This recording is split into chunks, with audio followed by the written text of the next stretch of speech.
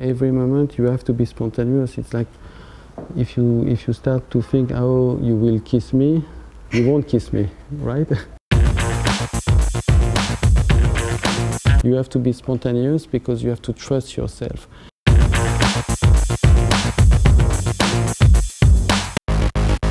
The origin of Purple, it's a long time ago, it's in '92, and you had no internet, no cellular phone, you had just a fax, and at this time the only nice magazine was a British magazine called ID.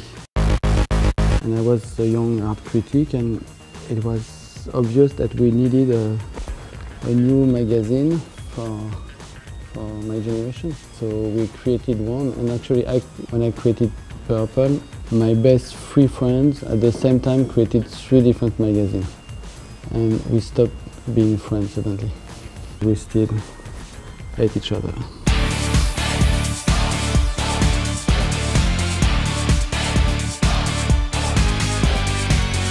For me, online, I've always kind of worked with digital. I came into publishing with publishing being online. I've only ever known Purple online as kind of this really voyeuristic view into Olivier's life, which is fascinating, and it has this huge following and people are really interested in it. What we have to do, because we are a magazine, we have to explore the possibility of the medium. And I did it on my own life. I took my own life as an experimentation. How far can I go by showing, and I've been too far in a way because I had some problem with my friends, some problem with my girlfriend. It's not easy.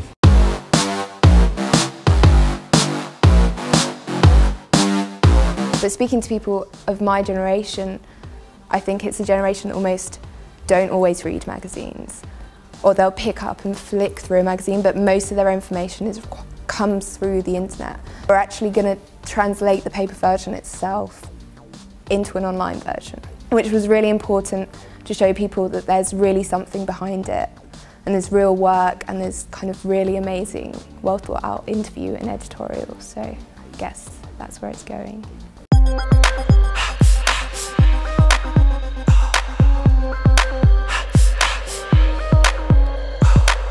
The real magazine, the magazine who are really strong, are the magazine who give you a direct feeling of what's new and what's alive. And in Purple, you don't reduce people into a formula. They're necessarily fantastic or they're necessarily glamorous. The Purple Man and the Purple Woman are actually the same. That means that the Purple Man is a woman and the Purple Woman is a man. And people who have no style and no lifestyle is the people who don't change anything. So this is what we have to express.